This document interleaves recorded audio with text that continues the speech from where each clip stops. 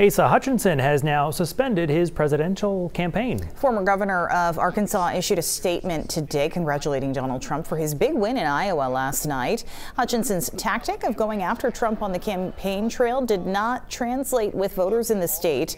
At last count, he garnered less than 200 votes in total in Iowa compared to Trump's tally, which easily surpassed 56,000.